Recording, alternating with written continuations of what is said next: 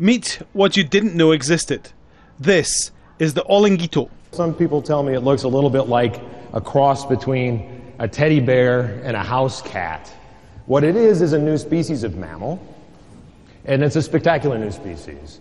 It lives in the forests of Colombia and Ecuador, and it's the first new species of carnivore to be identified in the Western Hemisphere in 35 years.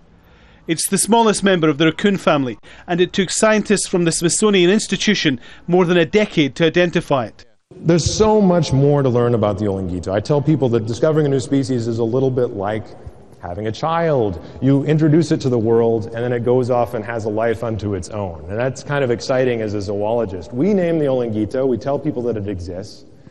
Then it's up to the rest of the zoological community to go out and find out what they can about it. It's thought scientists have only discovered a fraction of Earth's life forms. New species of insects, parasitic worms, bacteria and viruses are discovered on a regular basis. New mammals are incredibly rare, and there may be more out there, like the Olinguito.